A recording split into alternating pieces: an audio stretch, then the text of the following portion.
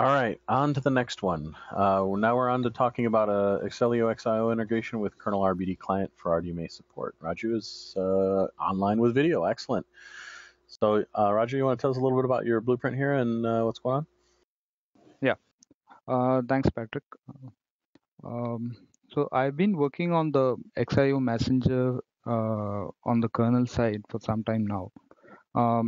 In the Hammer release, the Ceph side XIO messenger was merged, and so the only piece that is missing is the kernel side client.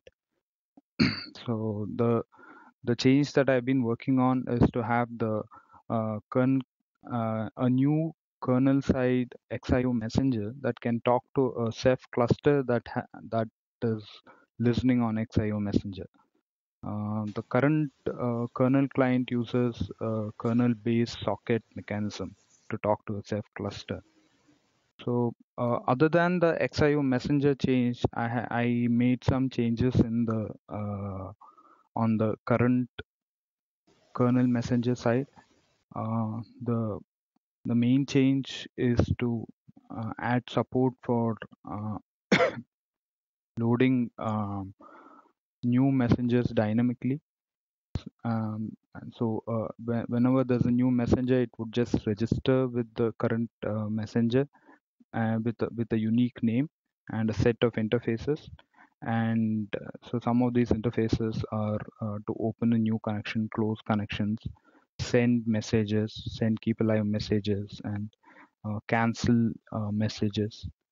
So these interfaces would be registered at the messenger layer, and when an RBD image is mapped, I have added a new option for the user to specify what sort of a messenger to use for that map request, and based on that mapping, the messenger layer would go through the list of registered messenger, pick up the correct one, and use that. So what I've done is I've made the existing TCP socket-based messenger as the default. So when the Ceph messenger comes up, it would automatically register this one, and everybody else would have to have some loadable module, which when they load would go ahead and register themselves. So the new option that I have added for mapping is MS type, which you can specify the messenger name. In addition, there have been some minor changes to the Ceph message and the Ceph connection structures to take some additional parameters, which are like messenger private data structures. And so the RBD, the Ceph side is there's a minor change in the RBD CLI to parse the new option for the option that is used while mapping. And the kernel side XIO messenger is pretty straightforward. It is mostly just mapping the Ceph side request to the XIO side request. So an open connection from the Ceph would result on a XIO connection start, and similarly a send message from Ceph would result in a chain of XIO messages that are sent using the XIO interfaces, so forth. And sorry, one question before you. Yeah. Actually, this is about the when you were saying that the messenger. Obviously, there's the existing TCP implementation, and then there's the XIO one. When you said it's a loadable module, do you mean it's a separate kernel module that's dynamically loaded? Or do you mean just that there's a switch that instantiates either a different implementation of the same messenger interface? Currently I've implemented it as a dynamically loadable module. So the reason being that this module depends on two other modules that are part of the Accelio code. So there is two other modules that needs to be loaded prior to this. So okay. they have a whole bunch of dependencies. So I made it a dynamic module. So and that my module depends on those two modules, and as long as they are loaded, you just have to load this module. It would go ahead and register itself as a messenger, and then you pass it in the map and starts using the new messenger. Okay, so you must have there must have been a bunch of initial work to just take the current messenger and like rename it Ceph TCP messenger or something, and to like make a generic interface around it. Is that right? Yeah, so some of those functions that that the OSD client or the Mon client in the kernel makes, they make some messenger calls. They kind of assume that they're just talking to a TCP kind of an interface. So some of those I had to refactor, move some code into TCP specific functions, and that messenger is registered by default. So and new ones just keep getting added to that. Okay. So, have the patches for this been posted anywhere? No, I'm in the process of cleaning it up, and probably in a couple of weeks I would start sending out the kernel patches for review. So the code is, I have a working prototype, and I should start testing the performance very soon. All the RBD functions have been tested, and I plan to do some very basic CFFS tests as well using this. Cool. So yeah, I did. I think that as always the first step is to look at the ones that are refactoring the interface to just isolate the TCP stuff and behind a nice clean interface. And so as soon as those are ready, feel free to post them, and we can make sure that makes sense before getting too far down the road. But yeah. So so there's a like I mentioned, there's a small RBD CLI change as well. It's like a 2-liner, which just just make sure that particular option goes in. Yeah. So and there is some performance investigations that we are doing on the XIO side. So currently XIO kind of mandates one kernel thread for every connection. So that I don't know how well that scales. So we are actually investigating to see if we can use work use in the kernel side to avoid the overhead of kernel threads. I see. That's sorry, for XIO, is it sort of taking the user space code and transplanting it into user space, or is it a re-implementation of the same library in kernel? So they have most of the changes are identical to the user space code, but some of these things, like how new messages or how asynchronous events are handled, is kind of different, and it's more kernel specific. Okay. And so the some of the thing is currently we don't support mixed clusters. Like you can't have some nodes in the cluster running TCP and others running XIO. And that's Ceph's fault. Definitely not your fault. we need to figure out how we want to mark the addresses so that you can tell what type of address it is, and then also make it so that ideally make it so that you can have multiple endpoints for different. I guess that's a separate problem, but so you can have multi-protocol support.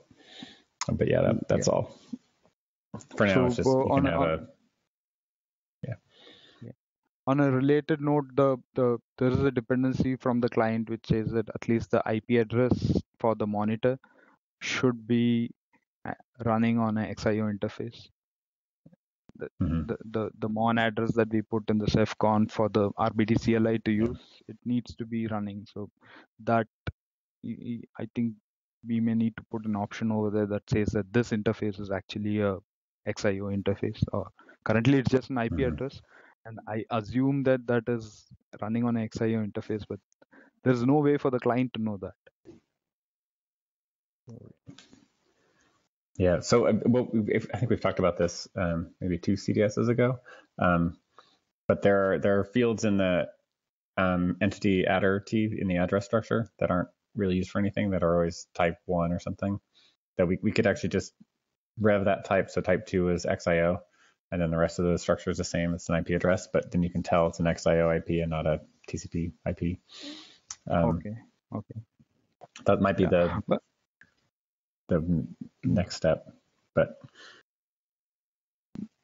what do we do for for the now, first connection? For now, we don't. Well, you would for know. The first like, connection. Yeah, you would, because you're actually taking it from an IP. Probably just make the monitor one like a. Yeah. You could just make the monitor one a regular TCP one just by default, unless there's some special option. But then when you get like the OSD map or something, all the addresses you can tell whether it's an XIO IP or a regular TCP IP. Yeah. And go from there. But I think that's probably something that would have to happen in either for Infernalis or we could do for Infernalis if we wanted to, or for J. Okay. Whatever that is. There's an old branch that's sort of half done that tries to solve both that problem and the problem where you can have either a single IP or a set of IPs. So you could have an OSD listening on both types of interfaces at the same time. Right. Yeah. But it didn't build because they never finished it, but it also needs to be rebased. So that's sort of a tedious project, but at some point we'll want to tackle. Okay. When we have sort of RDMA support in there. Yeah. Okay. How close is this to is it working? But it's not performance tested, or if it's like basic IO works?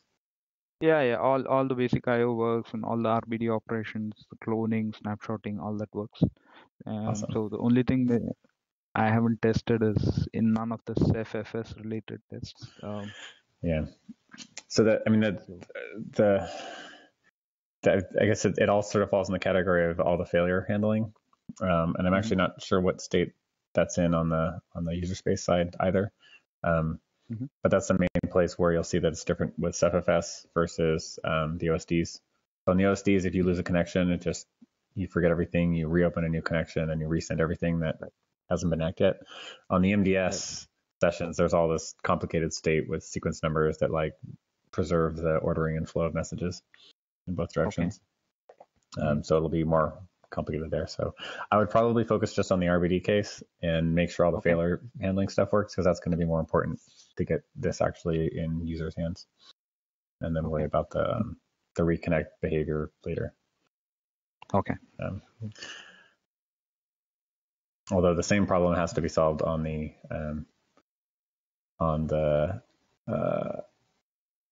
server side, on the user space side for the OSD to OSD traffic. They also have to do that negotiation, reconnect stuff too. Maybe it might actually be a non-issue because maybe XIO is sort of connectionless, and you don't have most. It's all about dealing with a TCP connection dropping and reconnecting and tolerating that. But if you just, I don't know how the fabric fails. So who knows? Presumably it does. That's at some point. But okay, sorry, I interrupted you while you were going through your list. That's about what I had. And I think in a couple of weeks, once I clean up the code and do some testing, I'll send it out for review on the list. Okay. And take it from there. Okay. Is the plan so this has a bunch of dependencies like lib, XIO, whatever, that are going into probably like net XIO or something on the kernel tree. Is that right? So yeah, that's another thing. So because it's a loadable module, I'm not sure where to put it.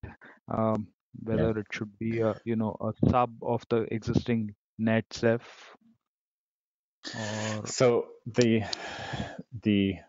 what we want to aim for and what hopefully will happen is that libxio gets merged in its own right as a library available to any kernel user, and Ceph is initially the only kernel user.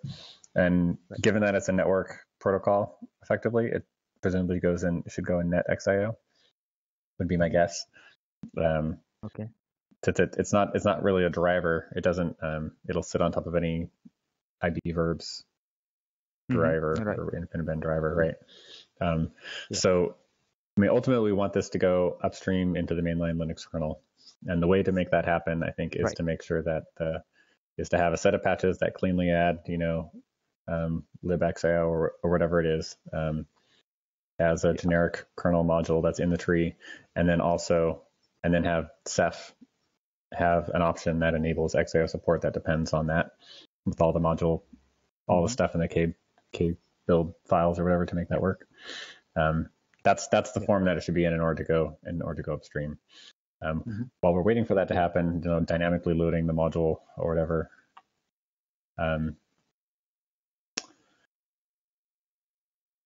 You really should just try to structure the kernel source that way and the patch it that way.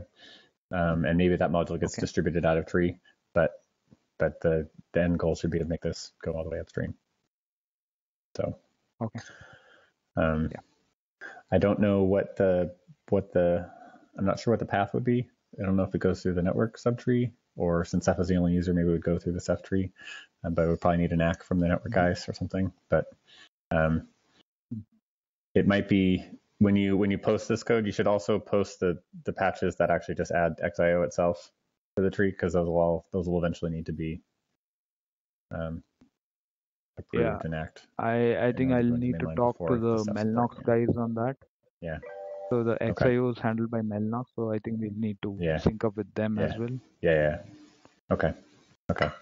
But I assume / hope that this is the plan, right? Because I think that's going to be it's going to be the win for everyone, right? But are they planning to actually push it into the kernel, or is it going to be us trying to push everything? I don't know. I think they're going to have to. I think we can help make sure they sort of follow the right process, but ultimately they're going to have to do some of the.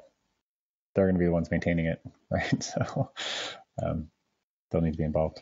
So maybe we need to have a separate conversation with them and make sure they're doing it in the right fashion. I suspect that if they just tried to merge it, nobody would want it because there's no user. So we are going to be the user. So it's going to go in as part of Ceph supporting it. But my guess is that it would probably it's simpler just to go in through the Ceph tree, but it needs an ACK from the network maintainers so that they will have reviewed it and sort of yes, we understand it's coming. And the point of it is that it can be a single series, but the patches have to be clearly separated. Like the first, say, 5 or 10 patches is the XIO, and then the rest is Ceph. So there has to be a clean separation. Yep.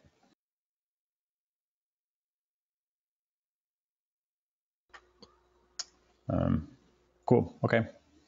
Well, Raju, I actually don't know who it is I don't know if it's Vu who is leading that effort from Mellanox, or if it's somebody else. I think we can start with Vu. Okay. He's not on. But yeah, okay. So I'll ping him and make sure. Okay. Cool. Is that everything? Sounds great. I had a quick question. So in the blueprint, there is an item that says refactor kernel messenger, the current messenger, to function in a request response fashion. What exactly is meant by that?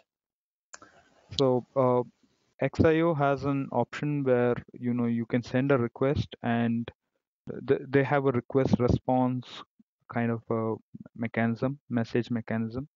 But the current Ceph XIO messenger doesn't support that, so it works in like a one-way send message fashion. So this was, when I had written this, they had support for that, but right now the Ceph messenger doesn't support that.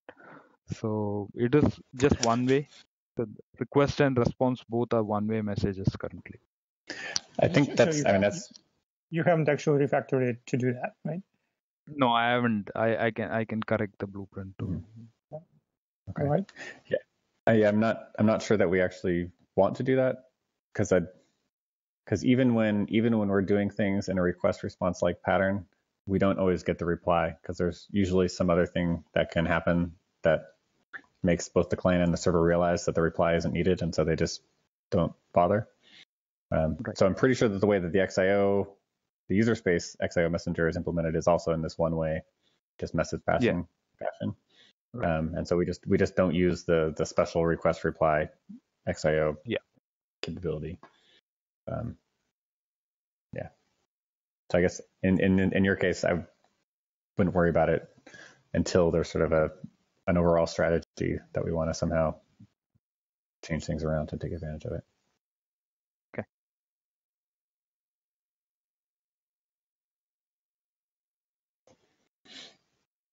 Cool. Okay. All right. Bring us to Thanks the a end lot. of this one here. Yeah. We're only 5 minutes behind now. Awesome. Mhm.